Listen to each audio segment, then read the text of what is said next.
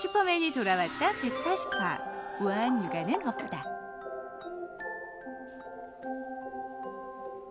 제일 먼저 기상한 추노스아와 설스타.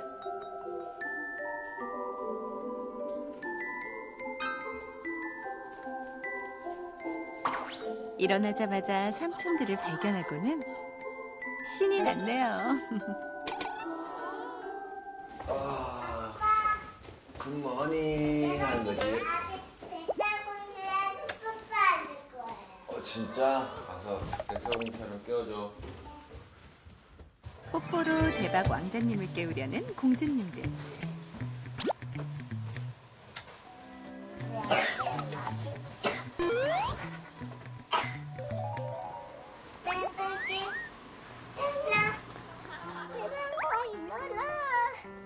지금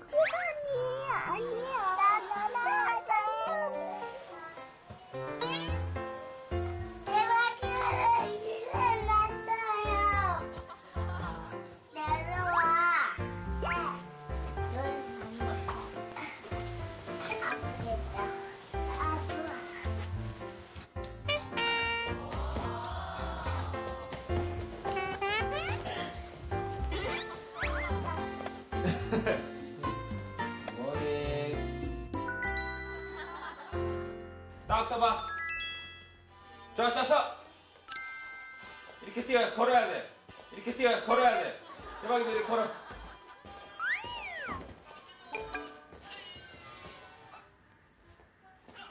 둘, 셋, 넷, 다섯, 여섯. 대박아, 따라해. 헛.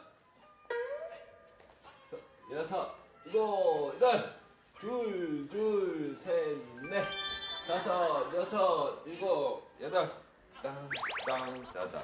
따라해봐. 땅, 따당. 대박이를 위한 설조교 특단의 조치. 정말 유연하네요. 그렇지. 어이구. 이리 와봐. 해봐. 해봐. 뒤로. 그건 앞. 뒤로 저렇게 뒤로. 여기 이렇게 들어야 돼. 우와. 야, 이거. 와, 잘한다. 이거 운동. 누나 스트레칭 한다. 대박이도 스트레칭. 와, 스트레칭. 옳지. 잘한다. 누나처럼. 일어서서. 쏴줘. 자, 그럼 오늘이 촬영한 지 1년이 지났어요. 그러니까 오늘 중요한 사람들한테 아빠가 준비했는데 떡을 돌릴 거예요. 자, 제자리에 앉아.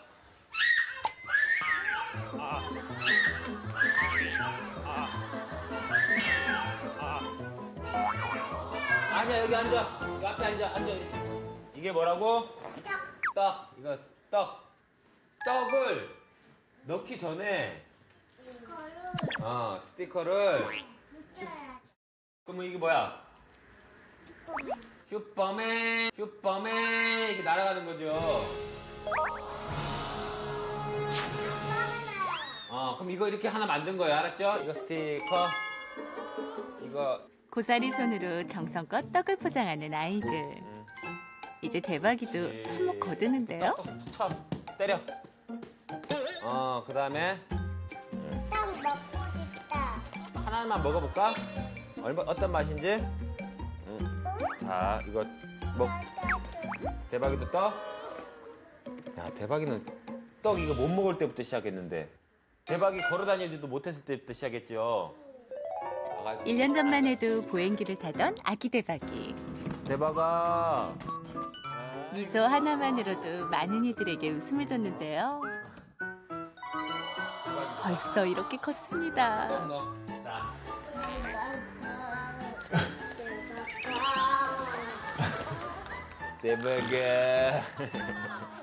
대박아.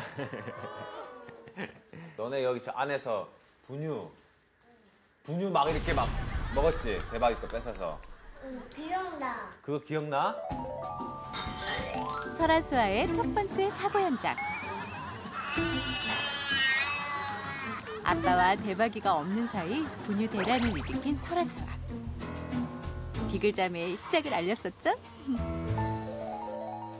기억나지? 일부러 그런 거야? 아니면 몰래 그런 거야? 몰래? 갖고 있겠어. 조용히 해서 먹었죠? 대박이는 뭐가 제일 기억나? 골 성공 후 멋진 슈퍼맨 세레머니를 선보인 아빠. 그리고 아빠가 뛰는 그라운드에서 매치볼을 전달했던 대박이. 1년새의 소중한 기억들이 참 많이 쌓였네요. 대박이 진짜 많이 컸다. 슈퍼맨 1주년. 1주년 떡 드릴게요. 그래, 대박 여기 잡고. 설치 천천히 밀어. 옳지. 대박이가 저까지 가서. 잘 먹을게요. 하나는 넘었네.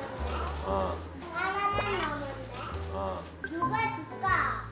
누구 줄까? 아빠한테 줄까? 아빠한테 줄까?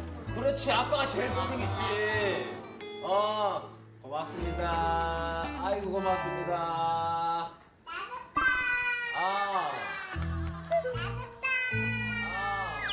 우리 이거 지금 저거 다 붙여가지고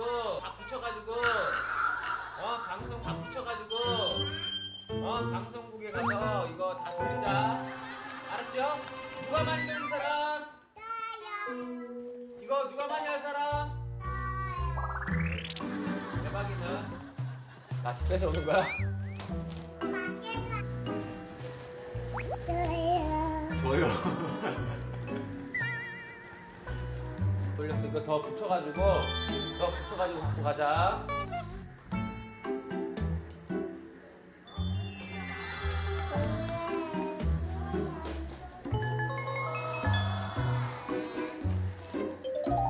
이제 장난기가 제법 늘은 대박이. 장난하면 뒤지지 않는 서준이는 뭐하고 있을까요? 오늘은 초콜릿이랑 사탕은 오늘 없어. 초콜릿이랑 사탕은 오늘 없어. 아니 없어. 오늘은 안 돼. 잘 버텨보자. 어디가? 안 돼. 여기 안 돼. 여기 안 돼. 이제 오늘.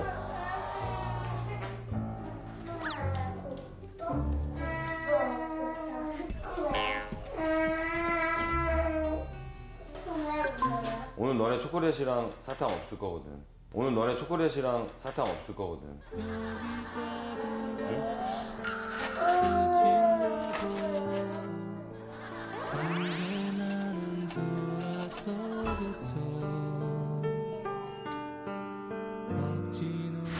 애들이 아빠가 있는 날 뭔가 통하는 거 아는 것 같아. 여보? 응? 여보가 하루 초콜릿 끊기 미션 어때요? 초콜릿만? 16개월 때 아빠 몰래 처음 맛본 달콤함.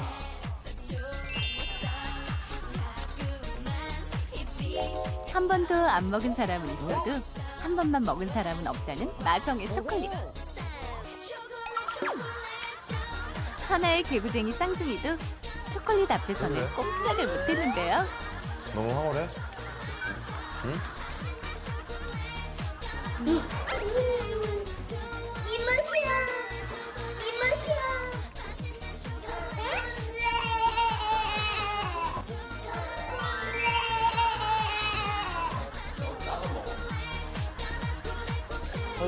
여기 예쁜 거 그린 거 하나 그려줄까? 여기. 됐어. 여기 됐어. 자, 너네는 어디다가 사인했냐면 오늘 하루 초콜릿과 사탕을 먹지 않겠다 사인한 거야. 알았지? 제가 지난번에는 이제 장난감 없이 하루 버티기 했는데 초콜릿은 조금 겁나긴 합니다. 이거는 어느 부모님이나 다 공감하실 거예요. 이거는 정말 많은 딜을 합니다. 목욕, 유치원, 밥부터 해서 이제 오늘은 협상이 안 되는 날이잖아요.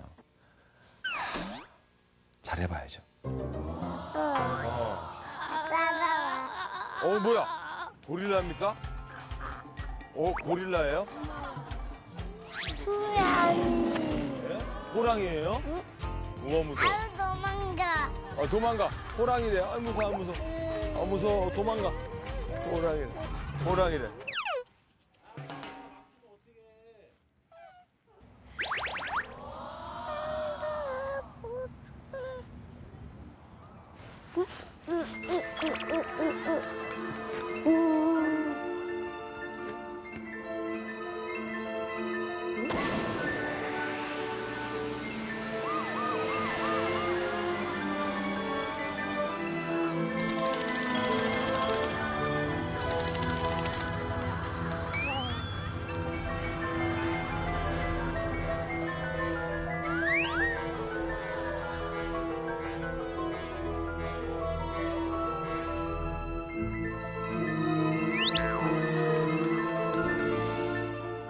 물 사올래?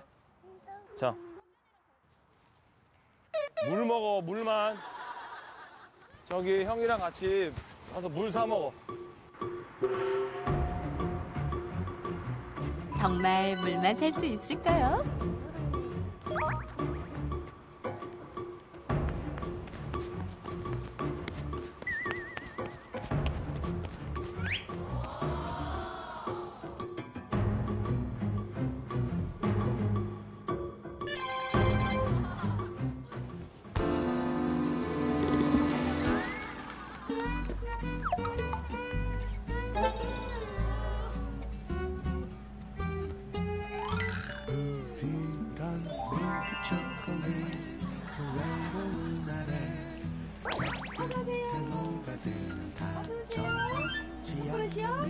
네, 계산해드릴게요.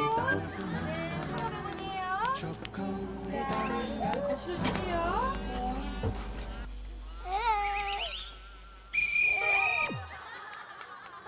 아빠 어디? 오늘 초콜릿은 안 돼.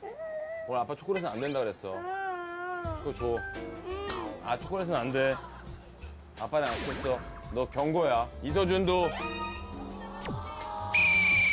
경고. 이거 초콜릿 진인데? 그게 초콜릿이야. 아니 진짜. 그게 초콜릿이라고. 안 돼, 너네.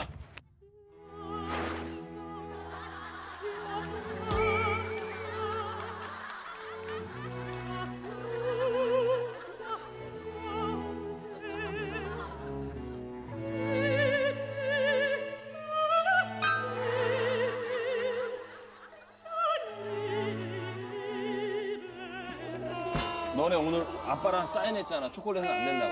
대신 음료수 아빠가 사줄게. 음료수. 가서 주스 2개 갖고 와. 주스 갖고 와. 꿀 맛있지? 이 맛이 아니네. 아니야. 이렇게 더운 날씨에 땀 흘리고 먹는 물맛이 꿀맛이라 그러는 거야. 더워, 서원아. 그런데 서준이는 가던 길을 멈추고 다시 마트로 돌아가는데요. 무슨 일일까요?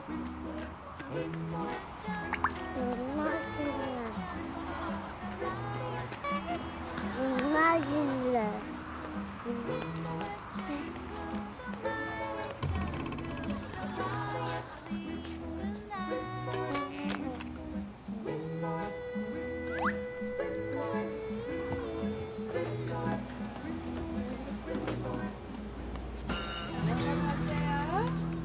초콜릿 사러 왔어요?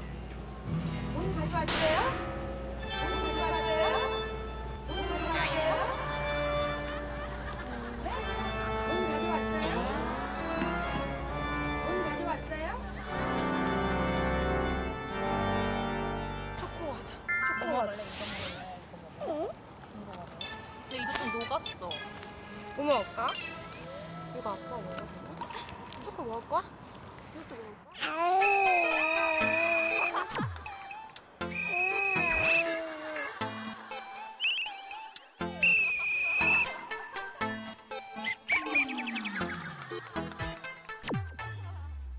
빨간 건 퇴장이야, 너.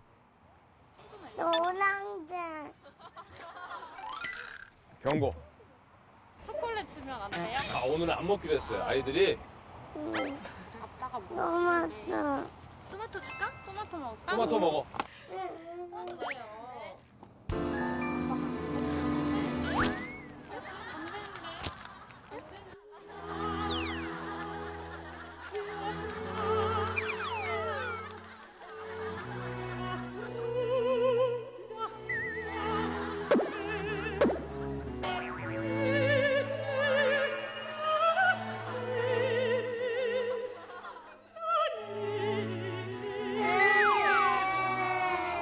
따라와, 너네. 따라와.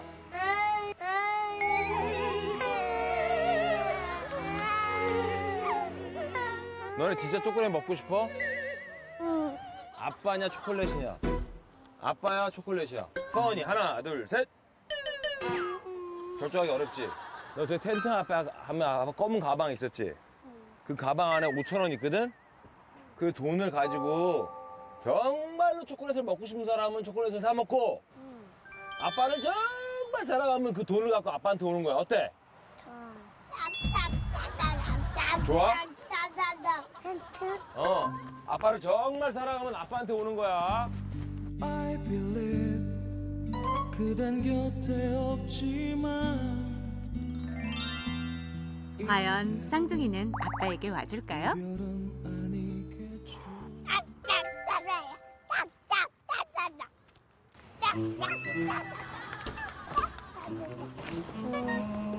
있잖아, 너지. 빨리 와. 알았어.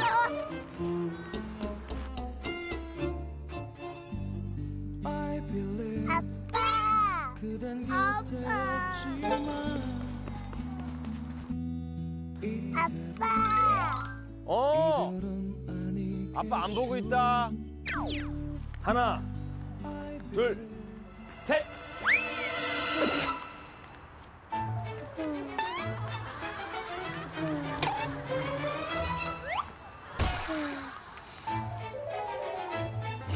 조금 전 1초의 망설임도 없이 마트로 향한 쌍둥이.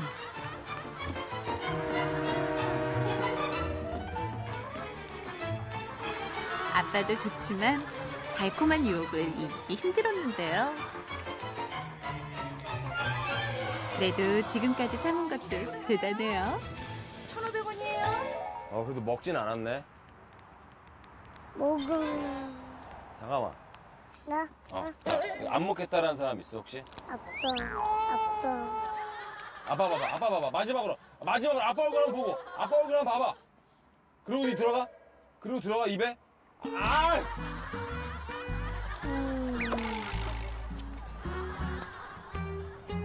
초콜릿 먹으면 어떡해.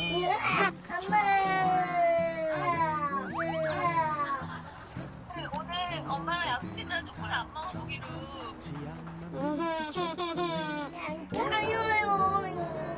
나 서준아 딱 하나만 먹고 양치하고. 네, 알았어요. 어차피 먹는 거니까 맛있게 먹어. 네. 잘 막다가 마지막에 한 번 안 됐어. 다음번에 같이 해요. 아동 심리센터를 찾은 범아빠. 소울이 촬영 어떤 거 같으세요? 나쁘지 않다고 생각하는데. 99.9점이에요, 100분이. 매우 우수하고 상위 0.1%. 뭐 100점 만점에 90점 예. 하는 거예요? 잠시 후 상위 0.1% 소울이의 비밀이 공개됩니다. 야, 앉아봐. 선생님께서 요거를 선물로 주셨습니다. 아유, 잠깐만. 앉아봐. 이거 엄마한테 핸드폰으로 찍어야 되지 않냐? 어? 내가 핸드폰 가져올 테니까 이거 절대 손대거나 먹으면 안 된다. 이거 먹으면 안 돼, 사울이. 소리 먹으면 안 돼. 핸드폰 찍어서 엄마 보여줄 거야. 나 우리 이거 먹어. 먹으면 안 돼. 안 먹어. 핸드폰 갖고 올게. 기다려. 기다리라고 했잖아. 놀자. 신경 쓰지 마. 놀자. 핸드폰 갖고 올게. 기다려. 밖으로 나온 범아빠가 향한 곳은 소다남매의 모습을 지켜볼 수 있는 모니터룸. 아이들의 성향을 파악하기 위해 관찰할 예정인데요. 말이죠. 먹고 싶다. 못 먹어. 달아, 우리 조금만 먹자. 아주 조금. 줄게. 자, 앉아있어. 누나가 조금 줄게. 자, 앉아 먹어. 먹으면 해.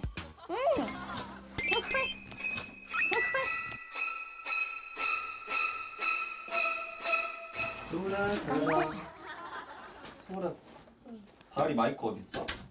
엄마 마이크? 여기 있었는데? 와, 케이크네? 맛있겠다. 먹으면 안 돼. 응? 먹으면 안 되는데. 먹으면 안 된다고. 왜? 먹으면 안 된다고. 왜? 아빠가 먹지 말랬죠. 아빠 먹지 말래? 응. 삼촌이 아빠가 너무 무서워서 그러는데 이거 삼촌이 먹은 거 비밀로 해주면 안 돼? 안 돼. 삼촌 그만 왜 먹어 자꾸. 그러면 삼촌이 먹은 거 비밀로 해주는 거다. 응. 알았지? 비밀로 해줘. 다리도. 응? 응. 자. 삼촌이 먹었다고 말하기 없기. 응. 다리도 안 얘기할 거지? 말하면 안 돼 진짜. 응. 부탁할게.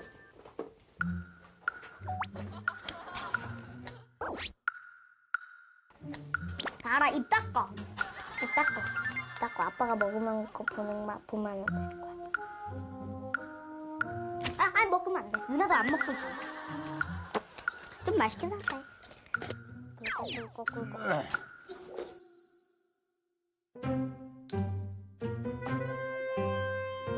다을이 입은 왜 입이 왜 지저분해? 과연 아이들의 대답은?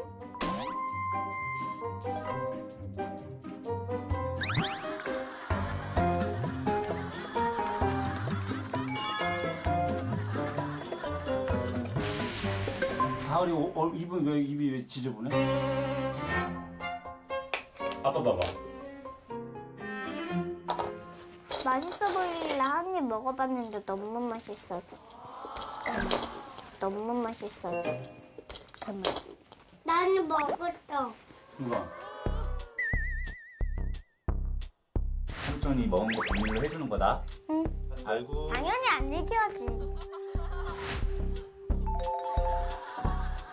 이거 어떡하지? 엄마한테 신고하는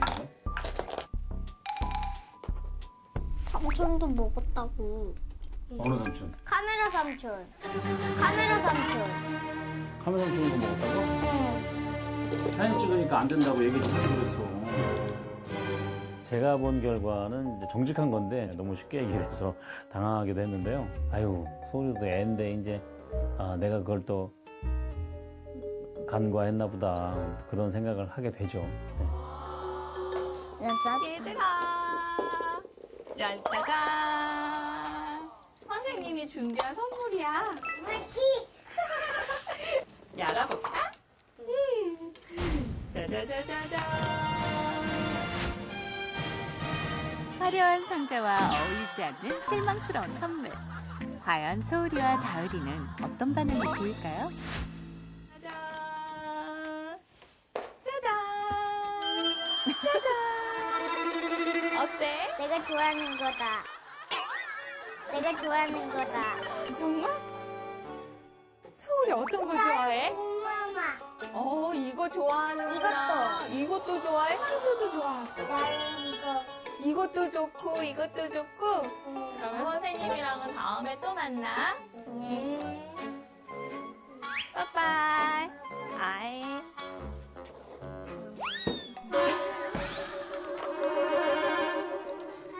여기 물 있다? 저도 조금 놀랐거든요, 보고. 실망하는 전혀 내색이었고, 다른 사람의 감정을 이제 먼저 생각하고 좀 배려 있게 얘기를 할 수 있는 그런 친구가 아닌가.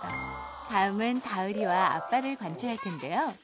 놀이 모습을 보고 아빠가 잘못한 점과 잘한 점을 함께 찾아보세요. 안 돼. 빨강이니까. 안 돼.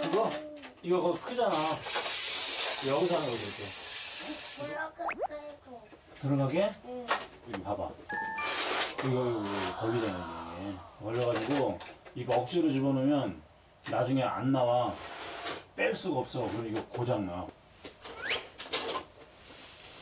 아빠 어렸을 때는 오 되네.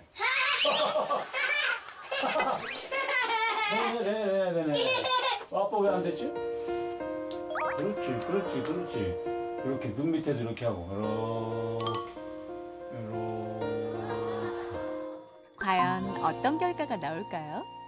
이렇게 다을이 눈높이에 맞추셔가지고 약간 비스듬히 이제 자세를 취하셔가지고 계속 대화를 나누고 활동을 해주시더라고요. 그런 부분들 굉장히 좋았어요, 아버님께서. 그래서 처음에 자동차가 좀 커가지고 뭔가 문제 상황이 이제 됐을 때 걸려가지고 이거 억지로 집어넣으면 나중에 안 나와. 그런 부분들도 필요하지만 그 이전에 다을이가 이렇게 넣고 싶은데 안 돼서 속상하구나. 그 마음을 먼저 읽어주시는 게 굉장히 중요해요. 네.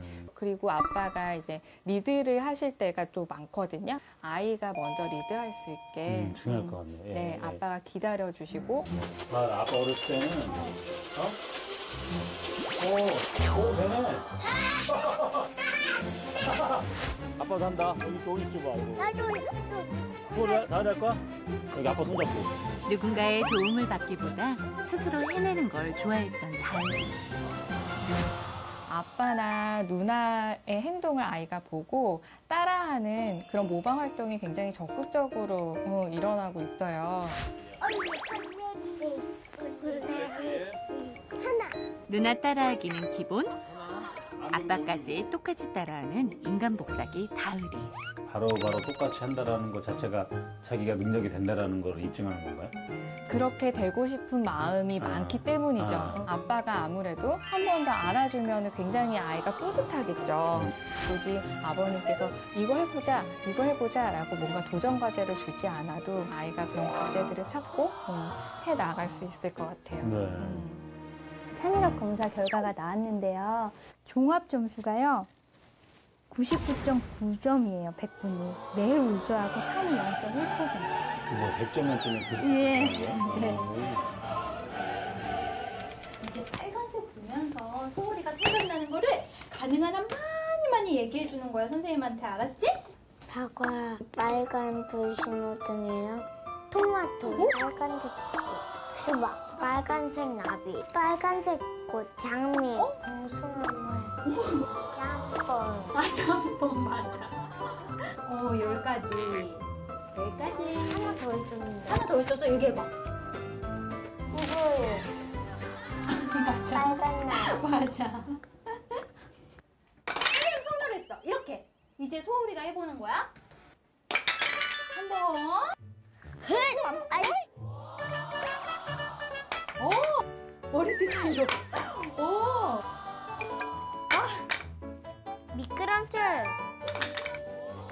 그렇지. 꼭 맞추지는 않아도. 맞았어.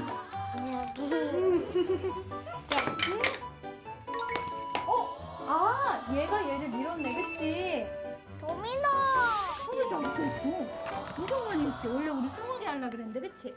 이 뭐야? 100점 만점에 99점 예. 하는 거야? 네. 그리고 상위 0.1%에 속하는 친구라고 나와 있어요. 또래 아이들보다 높은 편이라고 볼 수 있겠죠. 네. 소울이가.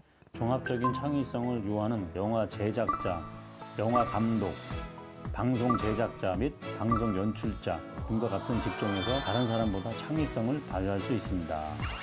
소울이의 적성과 잘 맞는 방송국을 찾은 가족은 바로 3남매. 슈퍼맨 출연 1주년을 맞아 감사 인사를 하러 왔는데요. 1주년 그렇게 하고 주면 돼요.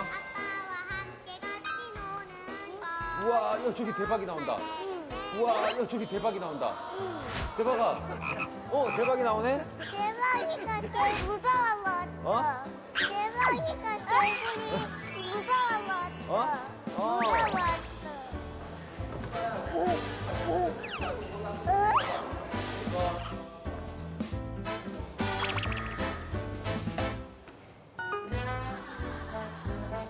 기억나요? 네. 가자 이제. 떡 돌리러 가야지. 수아야 뭐라고 그래야 된다고? 이거 저희 안에 어떻게 들어가요? 우리 출연자인데. 떡 드려. 슈퍼맨. 문 열어주세요. 그래. 문 열어주세요. 안녕하세요. 가자. 안녕하세요. 자, 일로 가들어가. 일로. 와, 대박이. 상남자네. 뒤로 끌고. 그렇지. 그렇지. 자. 아이고. 야, 그래도 떡은 안 놓치네. 대박아. 너무. 그래도 떡은 안 놓치네. 대박아. 너무. 너무 떡은 안 놓쳐. 아빠. 가. 아빠 밀어줄게. 가. 아이고, 힘들지? 힘들어?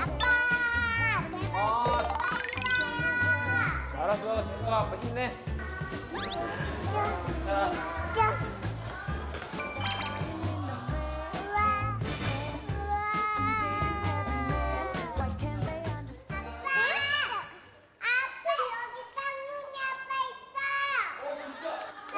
아빠 단도. 안녕하세요. 대박아, 여기 쌍둥이 아빠 있네. 여기. 쌍둥이 아빠. 자, 가자.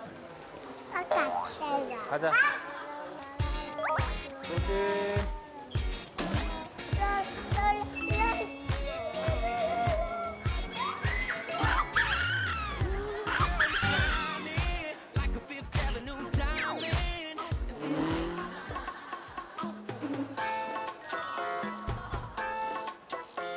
대박아, 일로 와야지.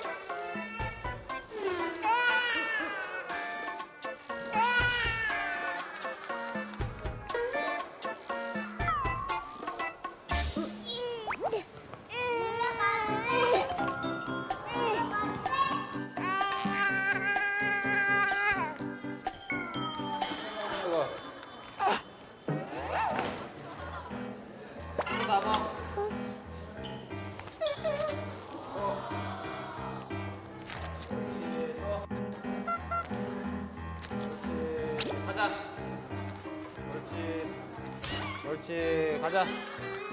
알았어, 묶어줄게, 아빠. 자, 가자. 빨리 따라와. 옳지. 아빠처럼. 해봐, 아빠처럼 해봐, 이거. 그렇지. 용 쓴다, 용 써. 진짜.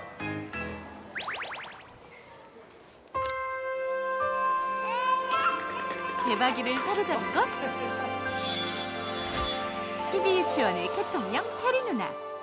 캐리 누나지? 사라졌어. 캐리 누나 사라졌네? 어디 갔지? 캐리 누나? 어디 갔지?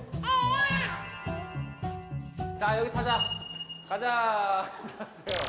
야, 여기 오니까 야, 많이 본 분들 많다, 여기. 가자, 타자. 아저씨 잡아먹는 사람 아니, 빨리 올라가. 타. 인사하고. 안녕하세요. 보는 사람마다 이제 인사하는 거예요, 알았죠? 아이고, 또 보는 거야. 그렇지. 수학을 잘하네. 대박이 보는 거야? 그렇지.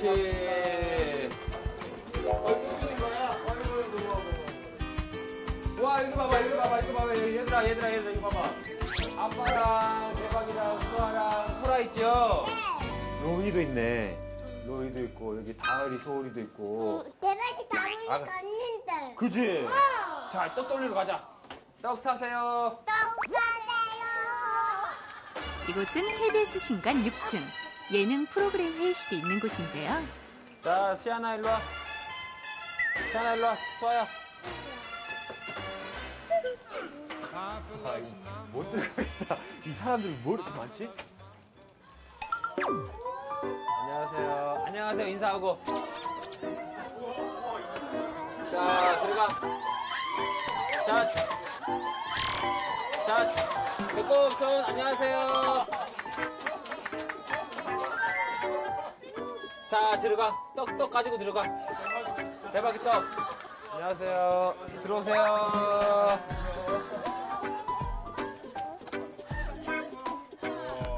대박이도 떡 주고 오세요.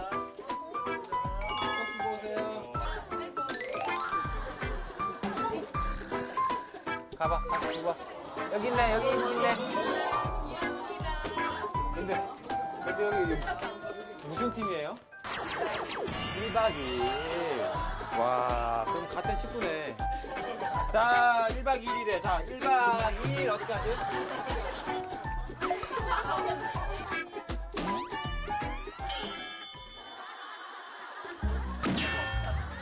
저렇게 빼는 게 어딨어. 줘야지. 다시 줘. 다시 주고 와. 제일 치사한 거야, 조수구 뺏는 게. 어렵게 갖고 와서 이게 지금 뺏기기 싫은 거지. 자, 안녕히 계세요. 야, 1박 2일 어떻게 하지? 1박. 안녕히 계세요. 안녕히 계세요. 가자. 거기 탄다고? 거기 탄다고? 네. 친구 여기 따라오세요. 대박, 여기 타.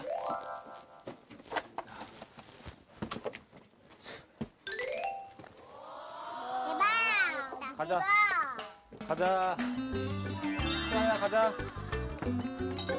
다음 배달 장소는 예능국 방문 필수 코스 예능국장실. 안녕하세요. 안녕하세요. 대박이야, 이제 힘든가 봐. 안녕하세요. 떡 주, 어이구 착하다 우리 설아. 떡을 받았으니까 대박이는 떡값. 우와. 우와 이거 봐봐. 고맙습니다. 언니는 우와. 우와 고맙습니다 하고. 아.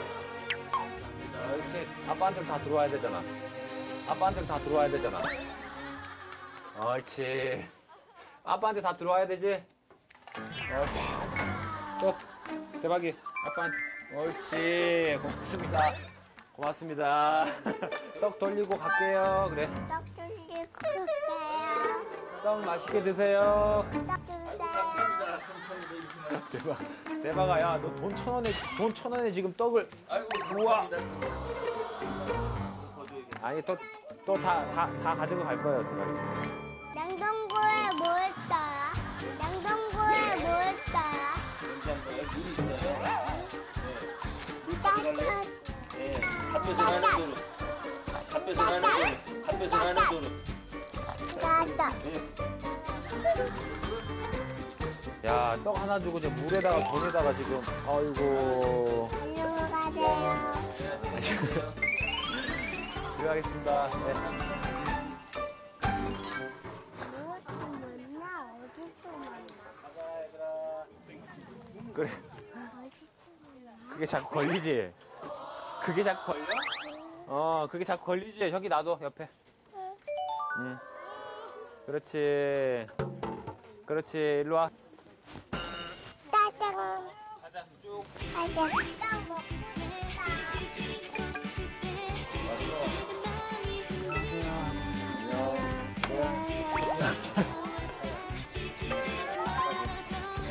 대박아. 방송국 구석구석을 돌려 떡을 돌리는 삼남매. 지난 1년 감사의 마음을 담아 많은 분들에게 떡을 전달하는 기특한 아이들. 안 주는 거죠? 맛있게 드세요. 감사합니다. 네. 맛있게 드세요.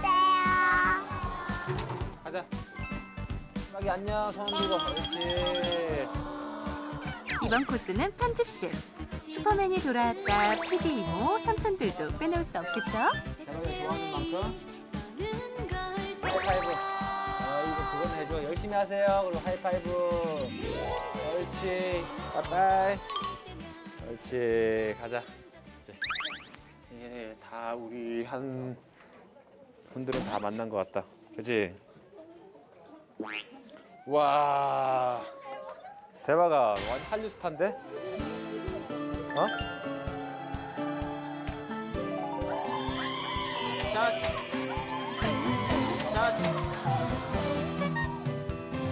이모 팬들의 사랑이 대단한데요. 한류 스타인데? 어? 사랑해요 하면서 이거 아빠 갖고 있을게. 옳지. 여기도 사랑해요 하고. 옳지. 1주년 감사 이벤트 대성공? 잠시 후 녹화 스튜디오에 삼남매가 떴다. 갑자기 이게 무슨 일일까요? 옥수수 컵케이크를 한번 먹어볼까요? 이거 안 닦여줘. 삼남매의 먹방 도전. 잠시 후 공개됩니다.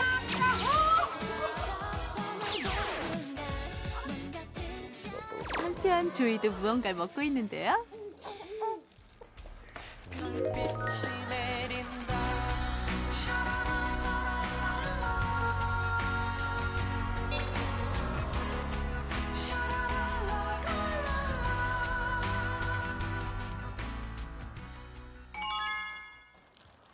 오, 집.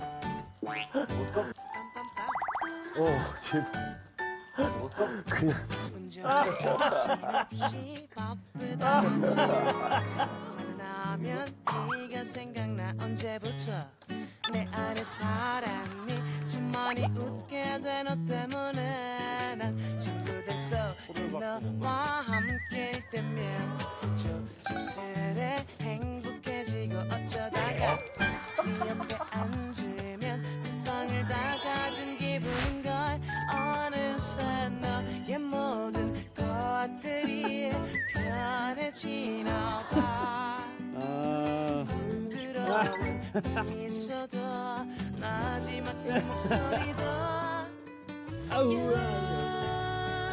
아직은 얘기할 수 없지만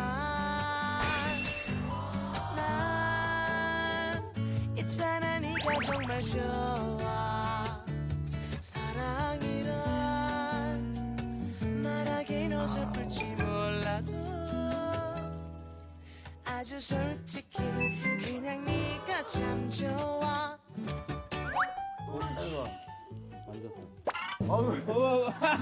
만졌어. 눕는 게 아니고, 눕는 게 아니고, 눕는 게 아니고, 눕는 게 아니고, 눕는 게 아니고.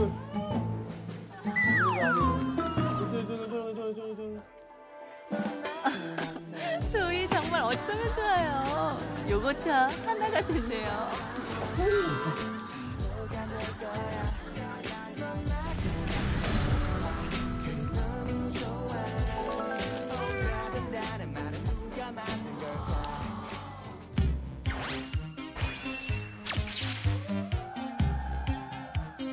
Let's get in. 아! 이 사람 누구야? 새 친구를 반기는 이분은 선굴군 연기로 영화, 드라마를 종횡무진하는 배우 이정진 씨네요. 엄청 능력 있는 사람이던데요. 유진 엄마 그리고 양아빠와도 함께 호흡을 맞췄었죠. 오랜만이에요. 자, 일단 소개해줄게. 조이. 난 방송을 봐서 알긴 알아. 아, 그래? 조이, 서은이, 하은이. 그래. 얘 별명이 뭐야? 지봉. 야, 역시. 근데 형수님이랑 똑같이 생겼네. 야, 진짜 닮았다. 하은이도.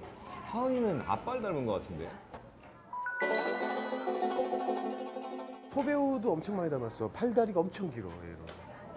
소배우가 팔다리가 길잖아. 알지. 내가 그래. 언제 드라마를 했는데. 그러니까. 아, 작품 같이 하셨어, 옛날에. 서울의 키스는 거의 데뷔.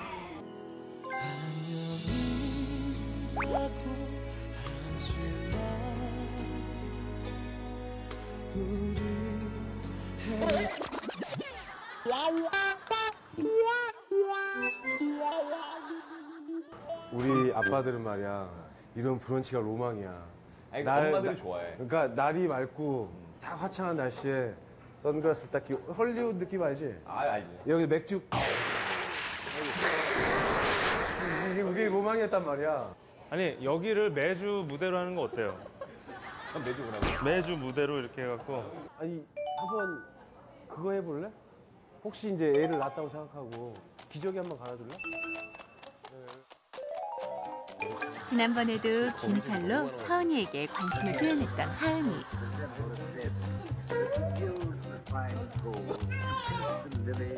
남자아이는 생겼는데 여자아이가 정말 야, 응가하면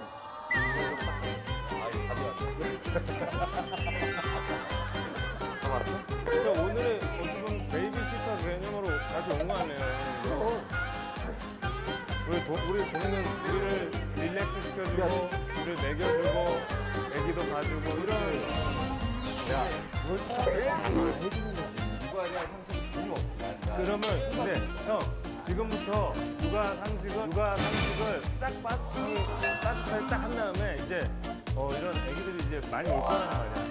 이렇게 받아주는 그런, 오세요. 그런 지금까지. 이쁘게 준비를 했는데 진짜 기분은 낼 수 있죠. 한번 우리. 아이 귀여워. 와우. 와우. 내가 제일 잘 나가. 내가 제일 잘 나가. 안 씌워져. 안 쓸라. 안 씌워져. 하은이 거다. 하은이 거. 예. 와우.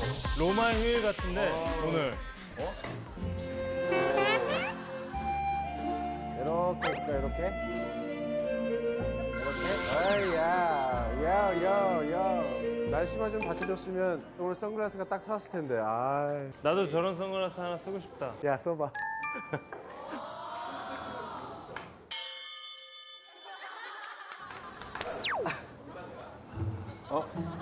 형, 제가 여기가 넓어서 안 들어간다.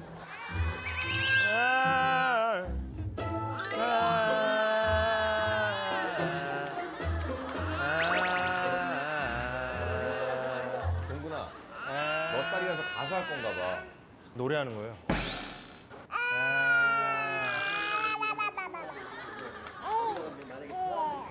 내가 딱 동근이 보니까 느낀 게 동근이가 굉장히 밝아졌어.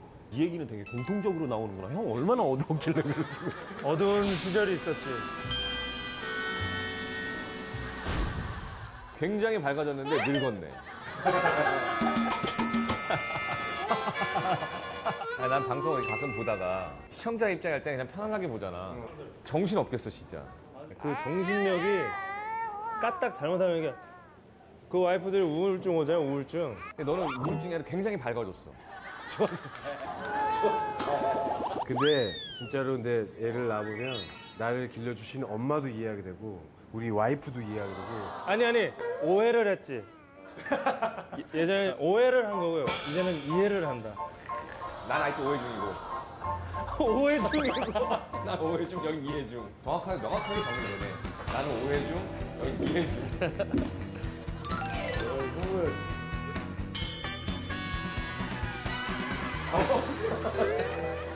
정신했어? 정신했네. 우리 이렇게 셋 보면 보기 좋은 거 아니야? 어때요? 우리 보니까 어때? 이렇게 보기는 좋은데. 보기는 좋은데? 아빠들이 운동 많이 해야 되겠어요. 아빠들이 운동 많이 해야 되겠어요. 진짜. 형. 그 아이디어가 떠올랐는데 이제 플래시몹처럼 애기띠를 메고 율동을 하는 거예요. 공동 육아구역도 빠질 수 없다. 아기 뜯 댄스에 도전하는 아빠들.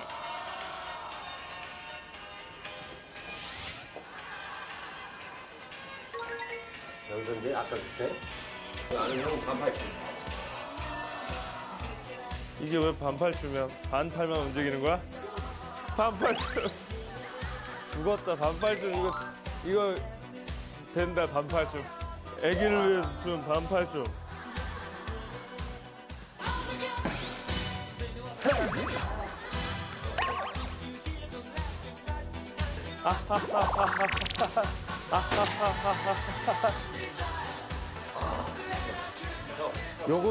요거야. 아까 이거 저거는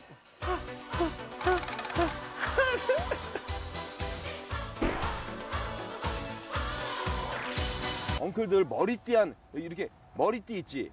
머리띠한 엉클들이랑 누나들이 있어. 그 누나들을 만나면 여기다가 도장을 받아오면 돼. 하나, 둘, 셋, 넷, 다섯. 날씨가 더워지면서 운동하기 좀 힘들어졌거든요. 엉클이나 누나들의 좀 도움을 받아서 뭐 한 가지 미션을 주고 이렇게 자릿수 도장도 찍어주고 스탬프 미션 투어를 한번 해보겠습니다. 그리고 마지막 코스에서 기다리고 있는 이 누나는 어떤 누나랑 결혼한 거야? 한이 누나 가고요. 한이 누나. 도도야. 날 따라와. 온통도 가야 할까? 왼쪽으로 가는가? 아빠가 왼쪽으로 와요. 서원이 서준이 안녕. 안녕. 서원이 서준이 안녕.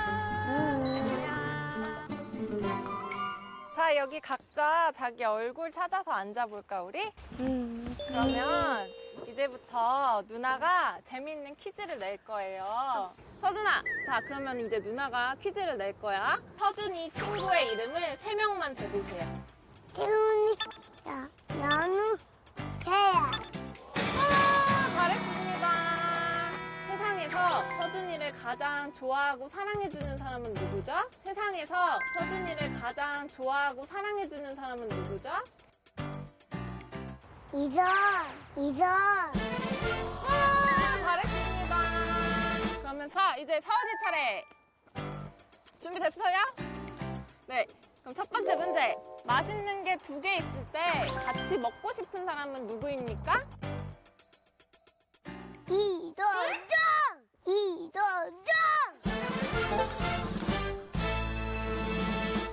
아빠.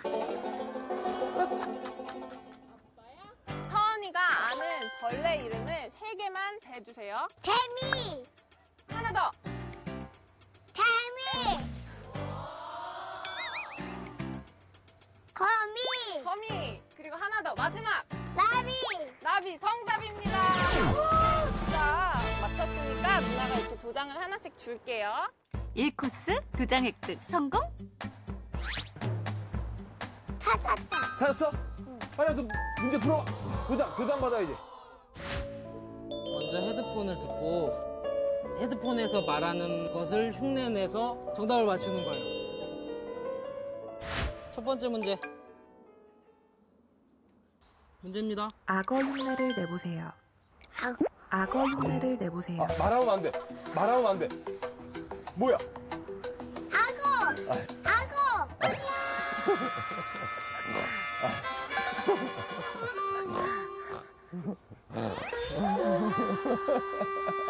다음 거. 너무 진짜. 흉내를 내보세요. 아니 말로 하면 안 돼. 몸으로. 얘기랑 말해줄까요? 말하지 말고 몸으로 해봐. 그걸 말로 하면 안 되고 몸으로 말하면 안 흉내내야 돼. 돼요. 동작으로. 몸으로.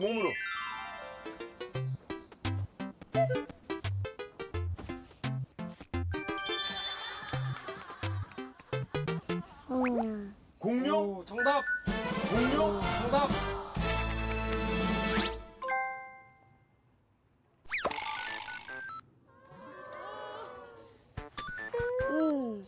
뭐예요?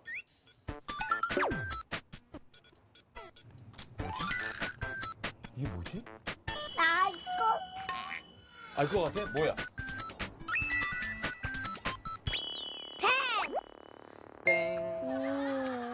정답 뭐예요? 이렇게 하는 동물이 뭐예요? 어? 다람쥐. 다람쥐? 아, 다람쥐.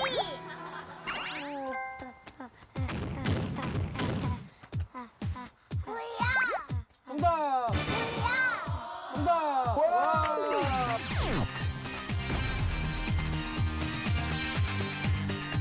이 코스도 깔끔하게 성공?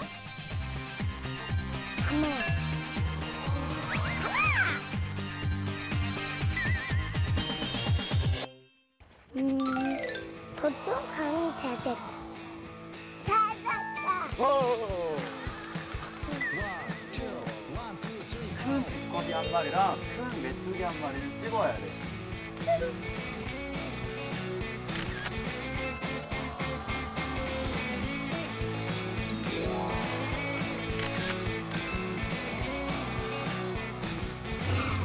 여기 있다. 두꺼비.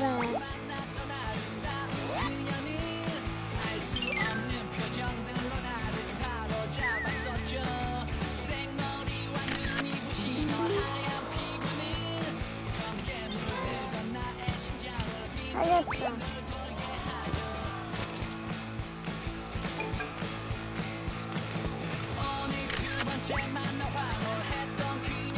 내가 찾았는데, 나 보이는데, 찾았어.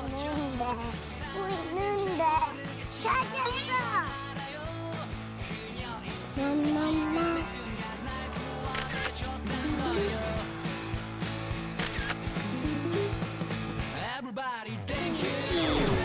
다음 코스까지 무사 통과. 음료수를 먹고 그게 어떤 건지 맞춰주면 되는 거예요. 하나, 둘, 셋. 정답! 네, 어떤 거였어요? 토마토. 정답입니다. 토마토 맛이 없어. 토마토 맛이 없어? 응. 제가 한번 먹어.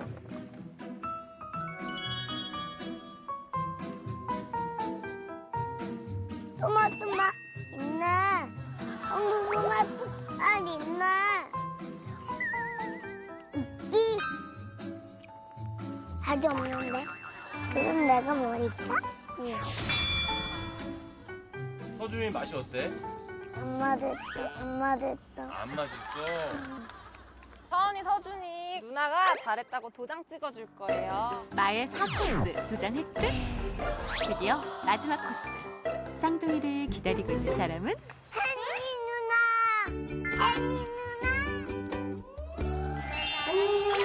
이거 기대 먹어요. 어떤 누나랑 결혼할 거야? 응? 햇님 누나? 햇님 누나랑 결혼할 거야? 누나 보고 싶어요? 그래? 아, 지금 이상.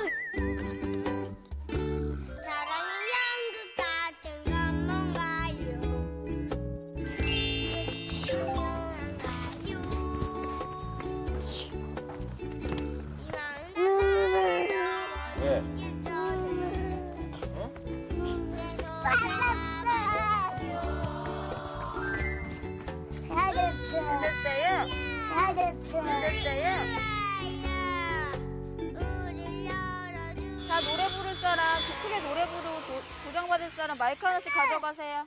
옳지. 서준아, 시작. 한 명씩, 한 명씩. 나도 가자. 안구, 기어도 가자. 무지, 내가 나타나면은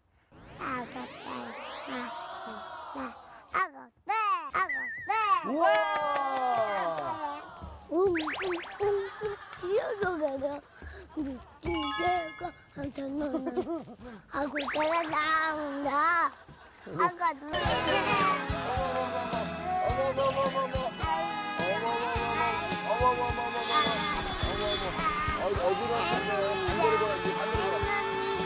반대로 돌아. 노래 너무 잘했어요. 쌍둥이 스탬프 투어 대성공. 앉아.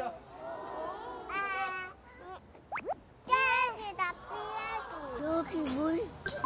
여기 뭐 있지? 삼남매의 다음 코스는 시청자라면 누구나 둘러볼 수 있는 KBS 온 견학홀인데요. 다양한 프로그램 소개는 물론 방송 체험도 하고 기념사진도 남길 수 있는 곳이죠.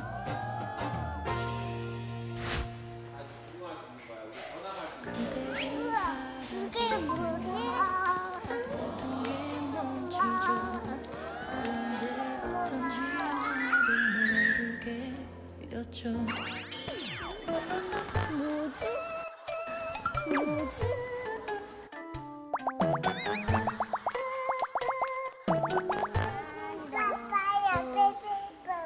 칙칙폭폭이야. 설아야, 여기 와봐. 이 아저씨 되게 유명한 아저씨야. 서봐봐. 옆에 서봐봐. 이 아저씨 유명한 아저씨야. 봐봐, 아빠 봐봐. 와. 사과할까요? 고백할까요? 됐어. 수아도. 하나, 둘, 셋. 이 아저씨가 잘생겼어. 동국 삼촌이 잘생겼어.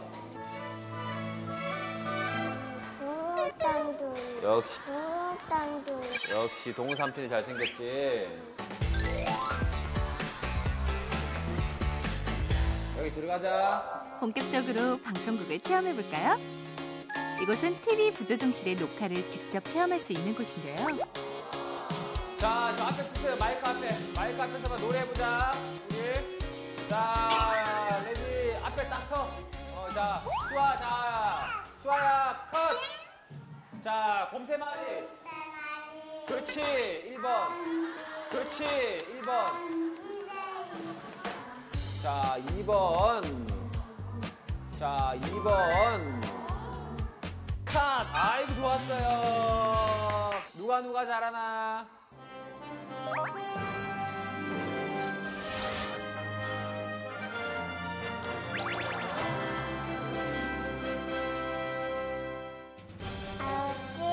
부지입니다. 나는 떠라입니다. 나는 수아입니다. 오늘은 무슨 날이에요? 오늘이 무슨 날이에요? 1주년이에요. 슈퍼맨 대박이에요. 슈퍼맨 나치.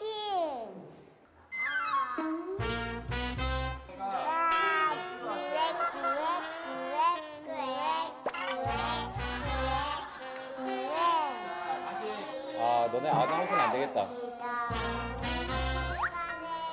안녕히 가세요. 아빠랑 대박이랑 하는 거 한번 봐봐. 자연스럽게 해야지. 자, 안녕하십니까. 이동국이 만난 사람의 이동국입니다. 오늘 만날 화제의 주인공 이대박 군을 소개하겠습니다. 이대박 군, 안녕하세요. 그렇지. 자, 슈퍼맨이 출연한 지 벌써 1주년이 됐습니다. 자, 우리 대박이 군 인기를 실감하시나요? 대박이 이제 슈퍼맨.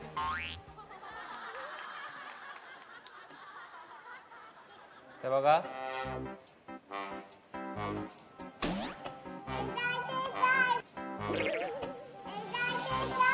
와, 됐다.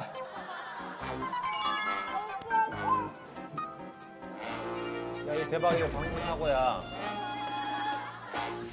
자, 우리 이동국이 만난 사람의 이동국만 남았고 나머지 분들은 전부 다 무단 이탈로 인해서 여기서 뉴스를 마치도록 하겠습니다. 지금까지 KBS 뉴스 이동국이었습니다. 여기가 어디라고? 방송국. 방송국에 가면 설아수아가 대박이가 전부 다 보고 싶은 사람들이 있을 수도 있어요. 우와, 여기 봐봐. 유치원. 봐봐, 이거 TV 유치원 있었죠? 텔리 있어? 있을까요, 없을까요? 똑똑하고 들어가 볼까? 들어가 보자. 네, 들어가 보자. 이쪽으로. 어머, 안녕하세요. 대박아, 누구야? 설아수아 누구야? 안녕, 누구예요? 너무 좋아 죽겠어. 와. 혜리 언니 알아요? 네. 안녕, 캐리어 남녀박상의 캐리예요. 태통령으로 불리며 어린이들 마음을 사로잡고 있는데요. 오남매의 마음까지 빼앗은 캐리 언니.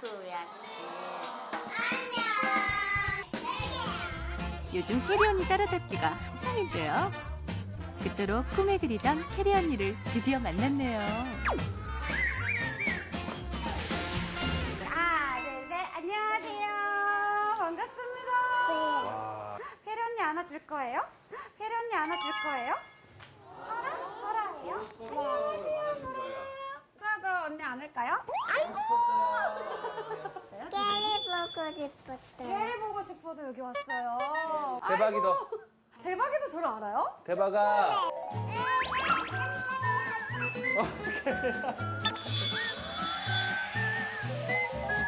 대박이도 안녕하세요. 안아주세요. 그렇지. 아이고, 예뻐라. 자, 캐리 언니랑 사진 찍어줄까요? 네. 정말? 자, 좋겠죠. 자, 계속 아빠 보세요, 대박아. 대박아 아빠 보세요. 아빠가 좋아, 캐리 언니가 좋아. 대박아. 지금 대박아. 이 사람이 맞나? 캐리가 대박아. 맞나? 하나, 둘, 셋, 아빠 봐.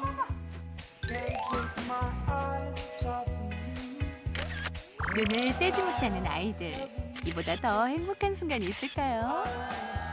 와, 너네 진짜 좋겠다. 아빠는. 얘들아, 캐리 언니 직접 보니까 어때요? 좋아요. 좋아요? 우리 이렇게 이거부터 이렇게. 자, 언니 보면은 뭐 하고 싶었어요? 이거 놀고 싶었어요, 인형으로. 안녕, 대박이. 안 되냐? 뚱뚱한 삐야예요, 삐야. 삐야예요, 삐야. 목소리를 그렇게 해야지 애들이 좋아하는구나. 조그마죠. 자, 우리 애들. 자, 우리 애들. 자, 우리 애들. 아빠는 뭐지? 아빠는 아빠예요. 아빠는 아빠예요. 그냥 아빠야? 그냥 아빠지. 그냥 아빠랑 놀아볼까요?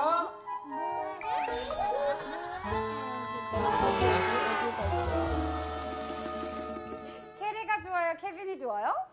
캐리야. 우와! 친구들 안녕. 청개 내려. 캐리의 친오빠 케빈의 등장. 케빈이다! 대박, 안녕하세요. 대박, 안녕하세요. 수아야 누구야?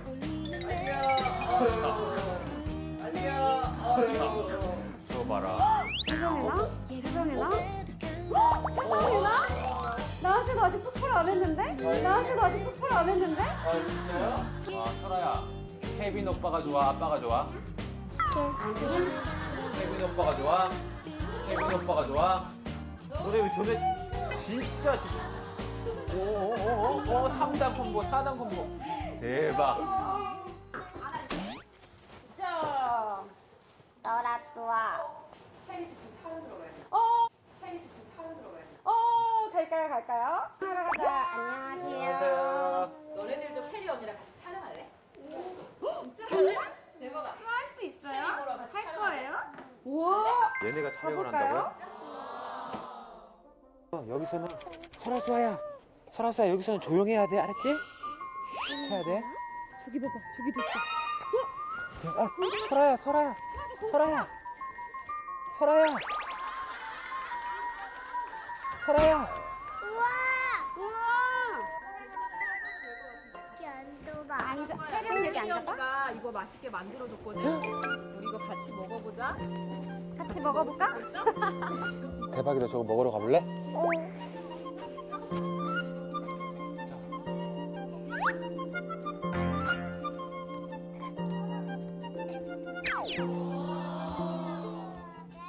우리 삼남매 잘할 수 있겠죠?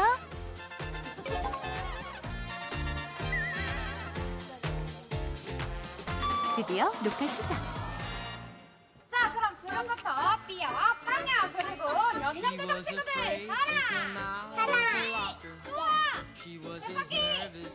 네, 우리 연년대장 친구들과 층 한번 먹어볼까요? 네. 우리 사랑, 수아, 대박이 먹어보고 싶나요? 네. 그래요. 줄게요. 자, 숟가락으로 얘를 먹을 거예요. 자.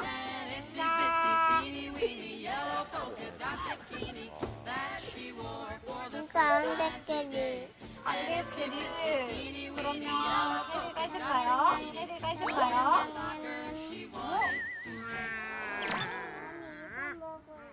짠. 아이고. 우리 대박이 한 입 더 먹을까요? 콩 같아요? 옥두둑. 캐리가 언니가 냠냠 하면 밥상 하는 거예요. 뭐라고요? 냠냠. 밥상. 그렇죠.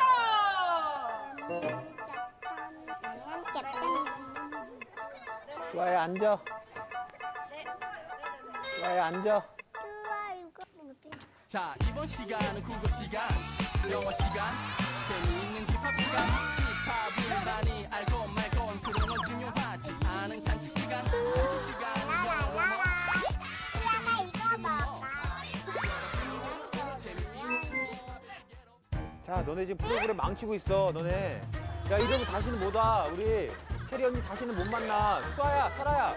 노부님한테 감사합니다 한 거예요? 노부님한테 감사합니다 한 거예요? 와, 삐아가 맛있는 걸 먹네. 아주 잘하고 있어. 너무 잘해요. 감사합니다만 하고 끝. 저거 수아 앞에 인형 저거 수아 안 보이는데? 수아 안 보이는데? 자, 수아야. 이 옥수수를 먹으면은 여름을 이겨낼 수 있는 냠냠 튼튼 파워가 생긴대요. 같이 해볼까요? 네.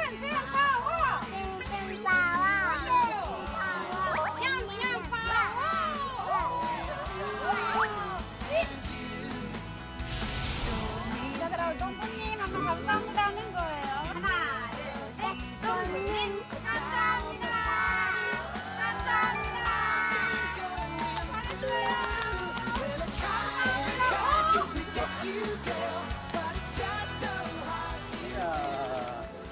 소다네가 찾은 이곳은 어디일까요? 소울이가 직업에 대해서 이제 관심을 갖기 시작하더라고요. 소울아, 다음에 커서 뭐가 될 거야? 나 조토피아 봤거든. 그래서 그냥 경찰 하려고. 이제? 진짜로 경찰이 뭔지는 알고 그러는 건지. 집사람 아는 지인분들이에요. 마침 같이 가면 재밌겠다 라는 얘기들이 있어서 같이 가게 됐고요. This is Ainsley and I'm Hadley. And this is Kaden. And this is Kaden. 첫 번째 직업은 블링블링 예쁜 옷을 입고 런웨이 서보는 패션 모델. 네, 반갑습니다. 여기는 패션 모델에 대해서 패션쇼 해보는 패션 부티크예요. 이야. 한번 해보시겠어요? 네. 자, 우리 디자이너분 따라서 같이 옷 갈아입으러 갈 거고요. 자, 우리 여자 모델분들 나오겠습니다. 이쪽으로 나오세요. 이쪽으로 나오세요. 이야, 박수. 이쪽으로 나오세요. 네, 저희 드레스 골랐으니까요. 이번에는 You choose hair bands and you choose ones.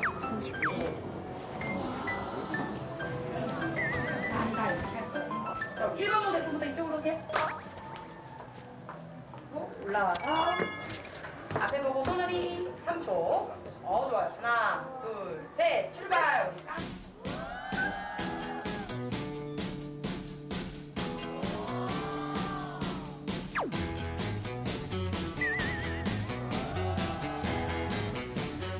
좋아요. 3초 동안. 하나, 둘, 셋. 아주 좋아요. 뒤돌아서. 기사. 잘했어요. 내려오시고.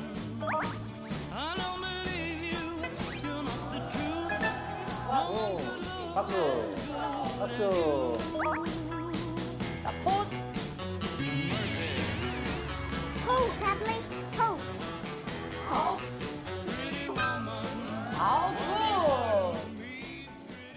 나 너무 심장이 뛰었어. 심장이 뛰었어? 아빠한테 오세요.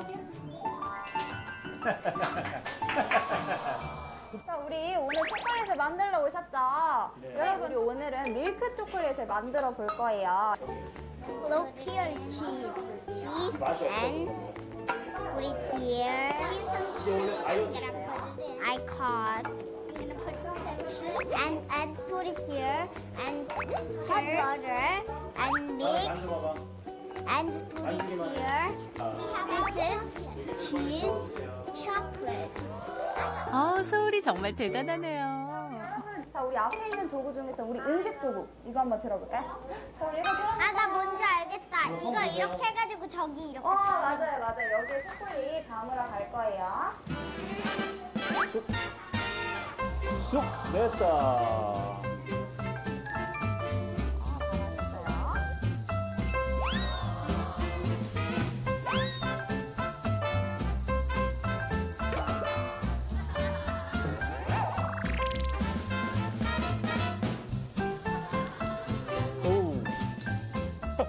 함께 만들고 함께 먹어서 더 맛있는 초콜릿. 얼마나 더 달콤한 일들이 기다리고 있을까요? 이번엔 소울이의 꿈인 경찰관 체험. 경례. 충성. 그렇지. 주위에 한번 잘 둘러보세요. 수상해 보이는 사람이나 위험한 물건 있나 없나? 안전한.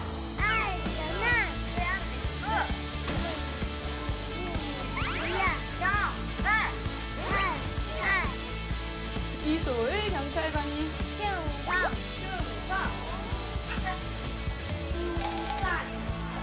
충성. 경례. 충성. 이명장 이래기 닿을 내용은 대장과 같습니다. 박수. 수고하셨어요.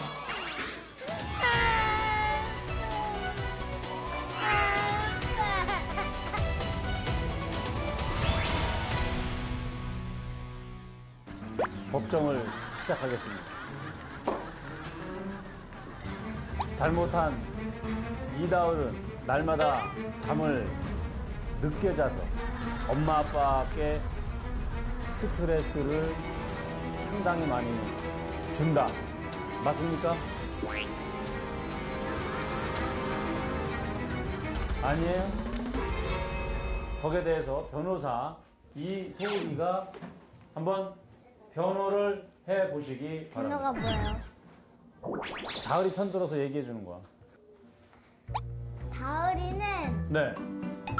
이다을 맨날 들으세요. 늦게 자고 아침에 일어날 때 맨날 늦게 일어납니다.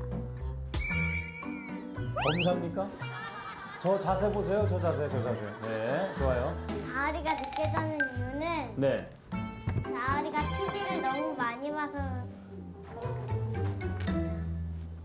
이다을이 TV를 많이 봅니까? 네, 평소엔 많이 봐요. 아빠는 판사로서 이다을이가 똑바른 사람이 되라고 이다을한테 벌을 내리겠습니다. 그 벌은 뭐냐?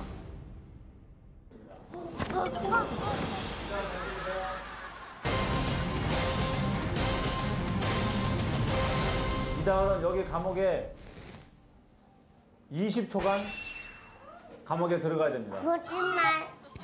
진짜입니다. 저 감옥은 반성하는 곳이에요. 피고인 이다을을 감옥에서 20초간 반성할 수 있게끔 판결을 내리겠습니다. 너봤자 내가 꺼내줘.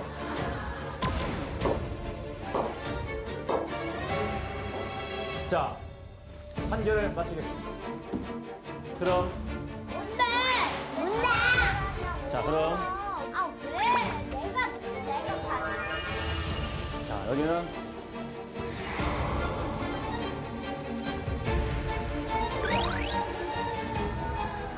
여기가 죄 지으면 들어가는 곳입니다.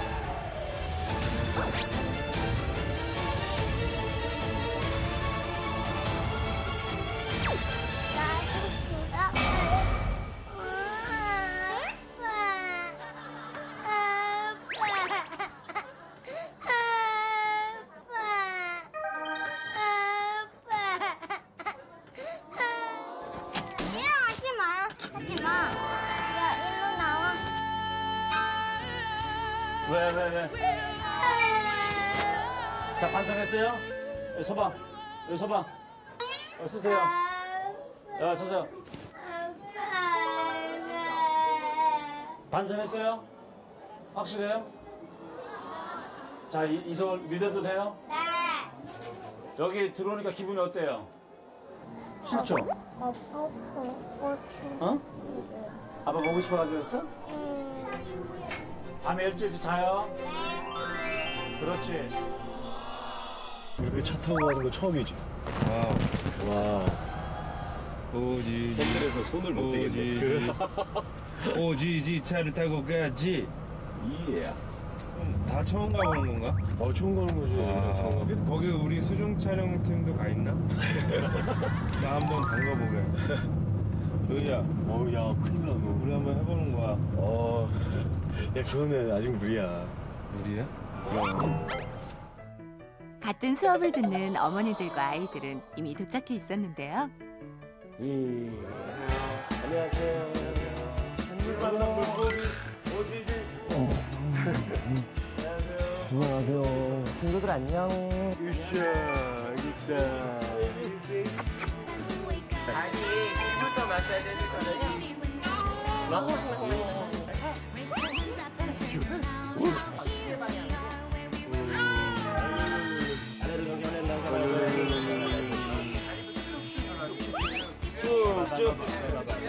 쭉.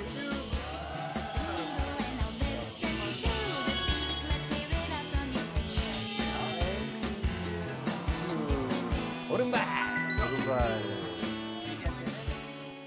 목욕시킬 때 보니까 하은이가 물장구를 엄청 잘 치는 거예요. 와, 그래서 물을 되게 좋아하나 보다. 그러니까 또 조이도 뭐 동훈이가 항상 같이 들어가잖아요, 그 친구 또. 아, 그거다. 물을 좋아하지. 발장구의 달인 대박이. 잘한다. 유유자적 물을 즐긴 서준이. 서준 재밌어? 우리 삼공주도 즐거워할까요? 드디어 처음으로 수영장에 입수하는데요.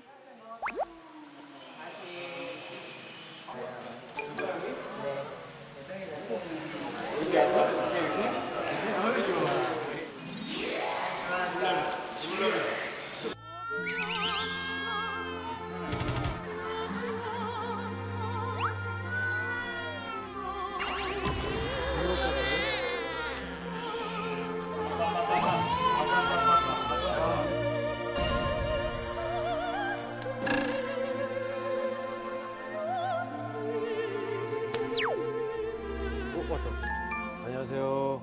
안녕하세요. 안녕하세요. 안녕하세요. 아유, 영광입니다. 반갑습니다. 1년 전만 해도 육아에 서툴렀던 동국 아빠. 하지만 아빠를 바꾼 1년의 시간. 놀 때는 화끈하게, 훈육은 단호하게. 대바에서 먹으면 된다 그랬어, 안 된다 그랬어? 이젠 명실상부 갓동국으로 거듭났죠? 몰래카메라 너무 재밌게 봤어요. 아유, 선배님. 잊어주십시오. 왜 울어요? 왜 울어요? 애들?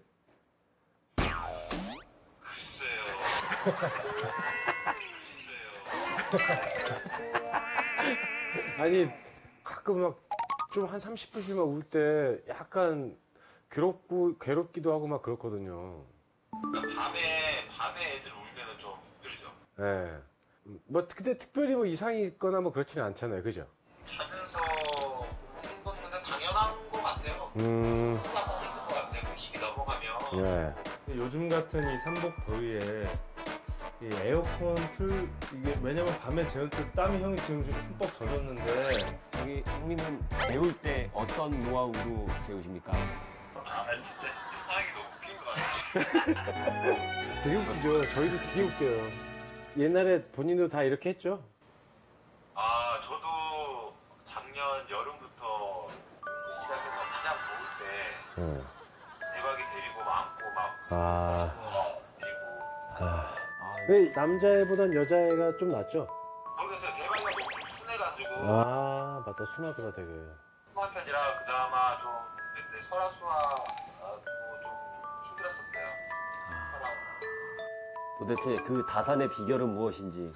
아이들이 많은 게 좋을 것 같았어요. 좀 힘들어도 아이들끼리 좀 의지하면서 뭔가 친구들이 따로 필요 없고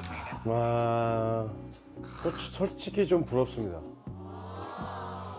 나도 좀 많이 낳고 싶은데. 이 얘기 들으니까 갑자기 확 쏠리네. 많이 낳는 걸. 준비하겠습니다. 저도 지금 이렇게 세 분에서 같이 이렇게 키워서 아이들은 또 자라면서 굉장히 좀 의지가 됩니다. 그러니까. 아이들이 썼던 3인용 유모차가 있는데 네. 저는 이 아이들이 이제 커가지고 필요 없거든요. 우리 셋이 태우면 되겠다. 이거 3인용 유모차에 한번 해서 산책 한번 나가세요. 괜찮네. 앞으로 우리 산책할 땐 이거네. 그냥 이거 한 대로만 움직이는 걸로.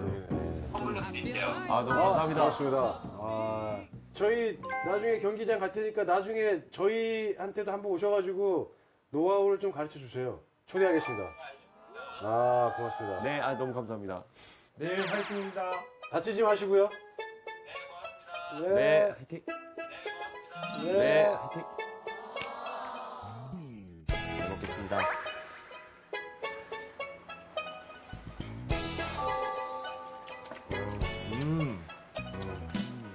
깻잎 미쳤어요. 거기서 계속 반찬 해먹게 그러니까 이거 그냥 집에 있는 거 좀 쌌으니까. 서은 엄마가 정성으로 싸준 반찬이었네요. 진짜 이거 안 갖고 왔으면 우리 저녁 진짜 하찮을 뻔했는데 형님께 정말 심심한 감사의 말씀. 진짜 감사의 말씀. 이게 별거 아닌 것 같아도 엄청 정성이거든요. 그러네. 이 맛이 디테일하네요. 콩 한 쪽도 나눠 먹는 우리 오지지가 해야 돼. 비율도 나눠보죠.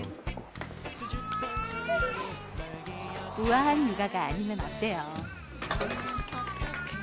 투박하고 서툴러도 아빠들 정말 잘하고 있어요. 다음 주 은밀하게 펼쳐지는 대박이의 비밀 작전. 누나들을 위한 행복한 생일 파티 이벤트. 우리 꽃처럼 아름다운 두 여인의 등장. 쌍둥이가 애타게 찾은 누나의 정체는 소다 선배에게 내려진 특명, 애플을 구출하라. 과연 멋지게 애플을 구해낼 수 있을까요? 함께 있어도 보고 싶고 애틋해지는 그 얼굴. 아빠에게 아이는 늘 새로운 설렘입니다.